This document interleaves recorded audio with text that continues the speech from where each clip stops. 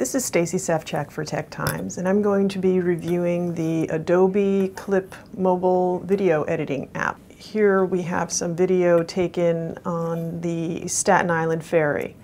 If you want to do a quick review, you can play it through. Now, this looks like a nice clip, so I think I'm going to use it, and I'm going to select that one, and so forth. So you select all the videos you want to include in your project. We're going to press Add to Project, this purple bar down here. Here we are. We've got our Staten Island ferry clips, and now we can tap anywhere on the screen to see our controls for actually editing the individual clips. You've got two purple handles on the sides here, and basically you manually drag the handles to the beginning and end of the part of the clip that you want to keep. And that is the clip that I'm going to use. Here to the right I have some setting controls, and these include an exposure setting, a highlight setting, and a shadows setting. You also have a sound control here, speed control, and this actually gives you the option of playing a clip in slow motion. It would be nice to also have an option to speed up footage. And finally, you have a duplicate option, and this will give you the opportunity to reuse it later in the project, maybe, whatever you want to do. One of the things I can do very easily in this program is just move my clips from one place to another.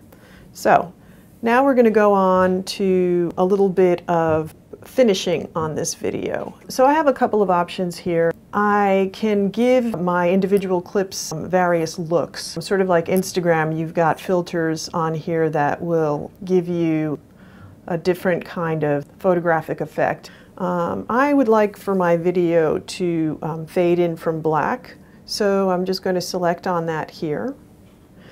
And then you have a fade out option for either the other side of the clip or the end of the video. We have a crossfade option here. You can universally select on that, and that will crossfade all of your clips, and that will give you a crossfading effect like this. I'm going to select on my last tab, and I'm just going to fade out. So now we've got all the pieces in place. We've got them edited down. We've got them color corrected, essentially, and we've got our fade in and fade out effects. The last thing we're going to do is add some music, and we have an audio feature here, some music samples. Picking one at random, we're going to pick, how about streams?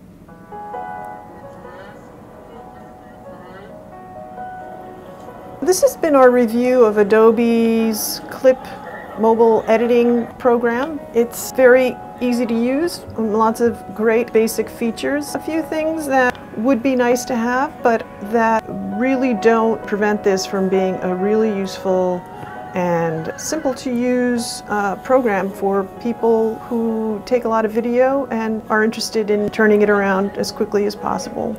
Maybe are interested in sharing it as quickly as possible.